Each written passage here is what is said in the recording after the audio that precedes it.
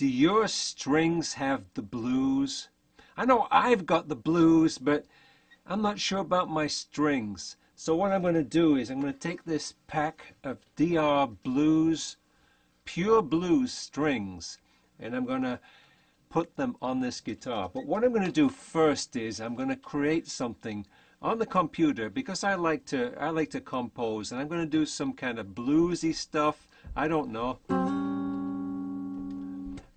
And I want to put a drum track, a bass track. I want to put some rhythm so that we can hear how this sounds with the rhythm part and with the different strings, and also some lead part that I can duplicate so that you can hear both side by side. So stick with me just a little bit and I'll show you what I can come up with.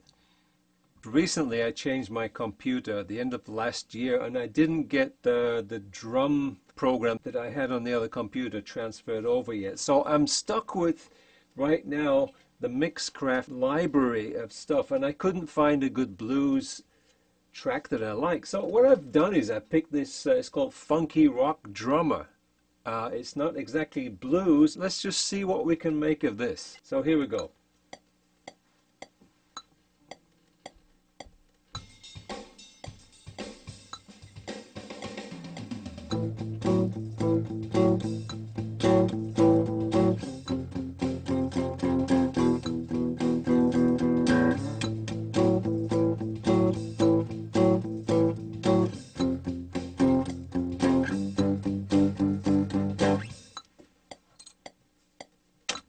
That's that one. All right, so this is what I came up with for a solo. And it goes something like this. Let's hope I get this. Here we go. 2, 3, 4, 2, 2. Here's the intro.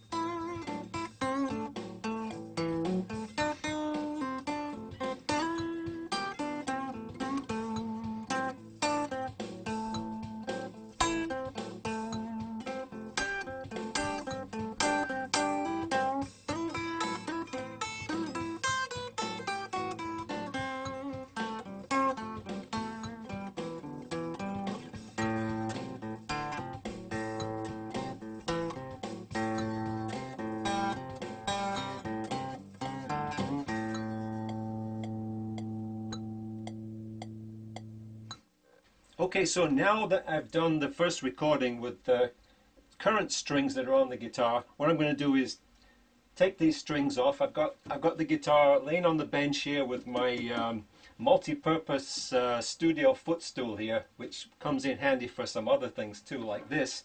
And what I'm going to do is I'm going to take these strings off using the string winder, this Planet Wave string winder, and I'll be replacing them with the DR 1150 pure blues strings. And I'm also going to take the opportunity of putting some special oil on the strings. This is some lemon oil, and there's kind of a controversial thing about taking strings off a guitar. Some people say that you should never take all the strings off at once, but replace one by one, something like that, so that you don't release all the tension. Well, I'm going to take them all off, and then once I've got them taken off, I'm going to rub this lemon oil in. It's a good opportunity to do that. And if I had more time and patience, I will take a look at the frets, and maybe I would do a little fret polishing, but I'm not going to bother with that at this point. So what I'm going to do is I'm going to start taking these strings off, take them all off in one shot, and then once they're off, I'll put the new ones on, and I'll snip the ends off with this special tool here. This comes in really handy occasionally when I actually change strings. Okay, all right, that's the first one. Next one. That one's off. Next one. Okay, that one's off.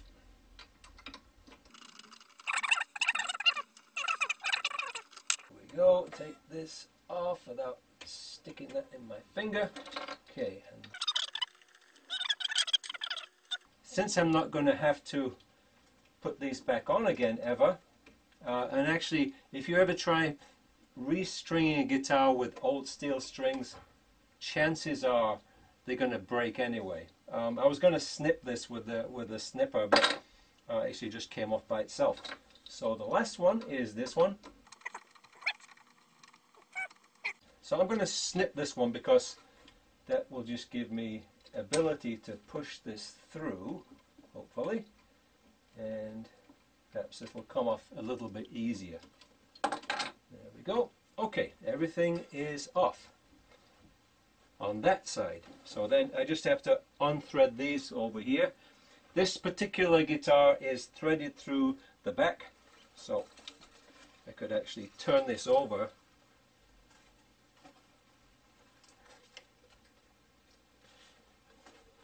and start pushing these through. Just like that. Alright, and they're off. Now that all the strings are off, what I'm going to do is use this lemon oil. Just put a little bit on a cloth. You don't need much. It's just to give this wood a little bit of something to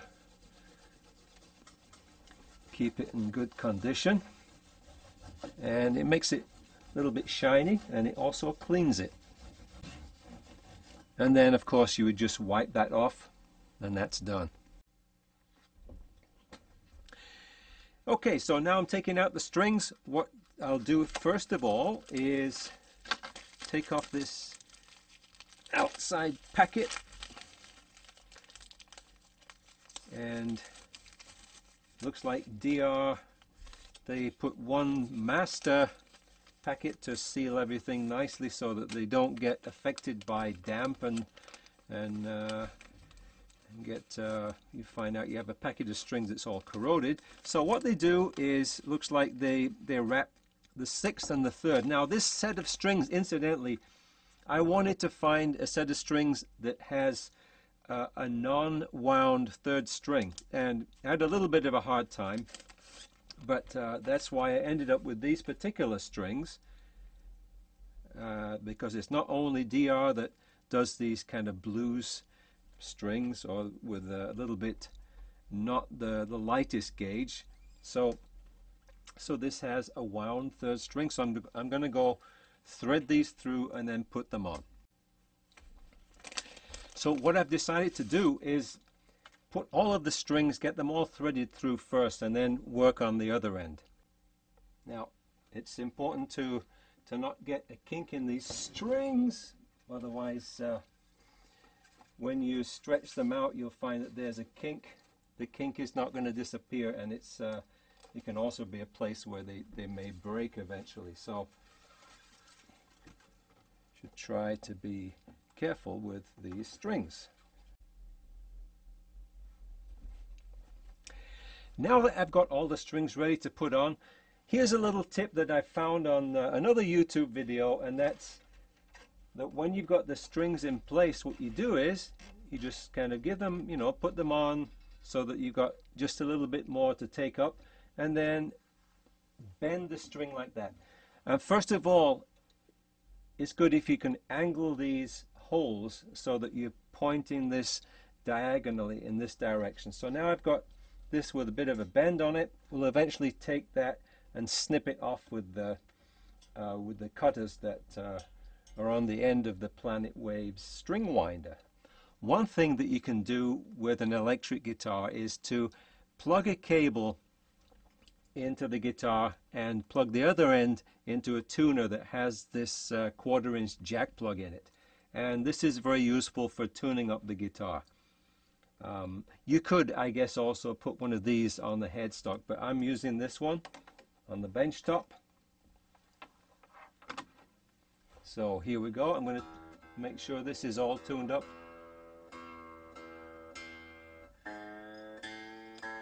Before I cut all these pieces off. Now one thing I'm concerned about a little bit, I always cringe when I'm tightening this first string up because it has to have a lot of tension on such a tiny string. I'm always afraid of it slipping. There we go. made it. Okay, so now the strings are on. I'm going to cut the ends off.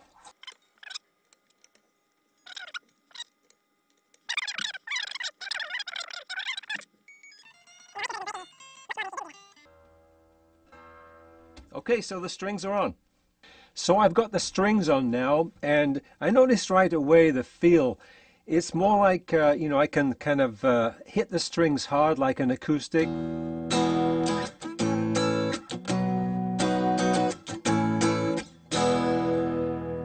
It's got that kind of beefy feel to the strings, which I like. So what I need to do now is to play the tracks that I played previously, and then we can compare them.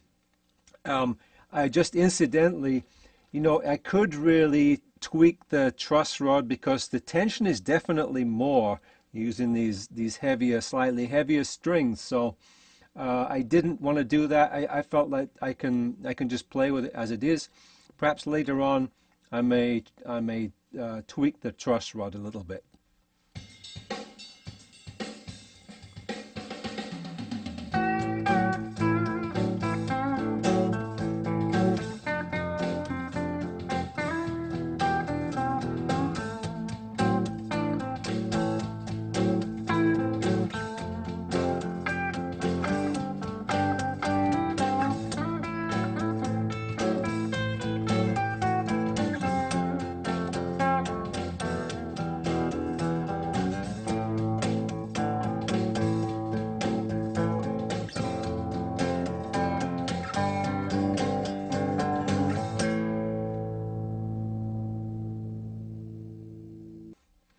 All right, so I'm going to try the lead this time. It's not going to be exactly the same as last time, but I don't really care. I'm just going to go with it, and here we go. Let's give this a shot. Hopefully I can get this in one time. I've been practicing running through a few times already.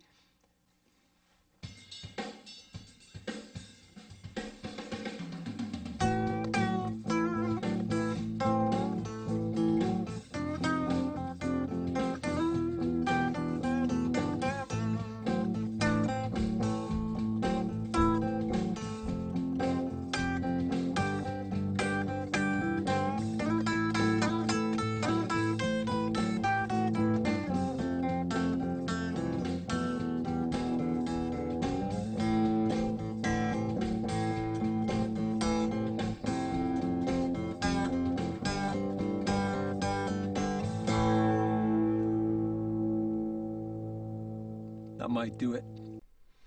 All right, now it's conclusion time. So the funny thing is, when I played this back through the headphones, I liked the blues strings, but when I heard it through the speakers, I liked the regular strings. I think it's because when I hear on the headphones, I'm hearing more definition of the guitar sound, but when it comes out through the mix in the speakers, it seems to come out a little bit more punchy or something in with the regular strings.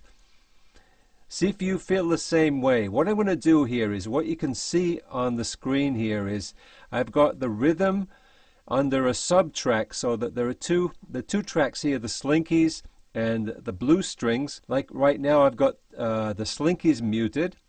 I'm going to switch that one around. I'm going to try, let's do the regular strings first, and then you can listen to that, and then I'll play immediately after. I'll play the other ones. So they both have effects on, some compressor and some reverb and things like that, but they both have identical because they're both, the effects are applied to the sub track. See, incidentally, the new strings had a bit more volume. I think that's because there's more mass in the strings. You know, they're thicker strings. I've seen other reviews of these type of strings where you're going from the same gauge to the same gauge. The nickel strings, the blues strings, are actually, they say, are a little bit less output. But in this case, I think it makes sense that there's more output from the nickel strings because I'm going with a heavier gauge. So I did adjust the volume a little bit because of that, but basically I've tried to balance them. So here we go. Here's the first track. This one is with the standard strings.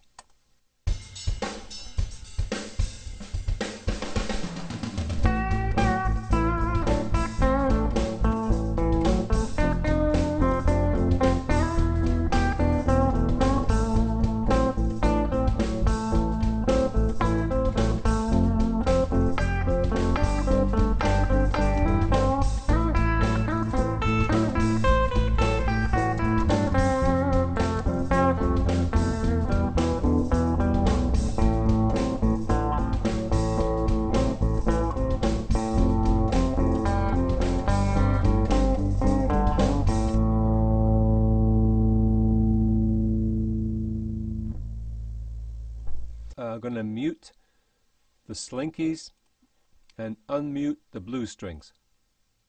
Here we go.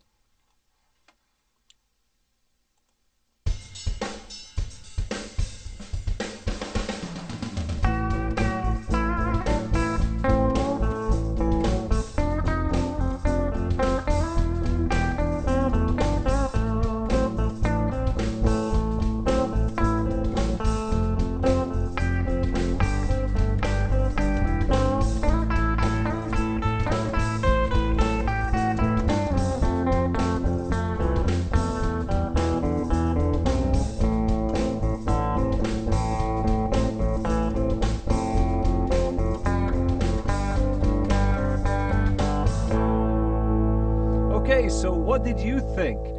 Leave me a comment below. Let me know. I'd be really interested to know what you think about this. And also, if you like this, please hit the like button. If you don't like it, hit the don't like button. And best of all is if you subscribe to the channel, and then you get to know as soon as I put something new out. And as I always say, stay tuned, and I look forward to seeing you soon.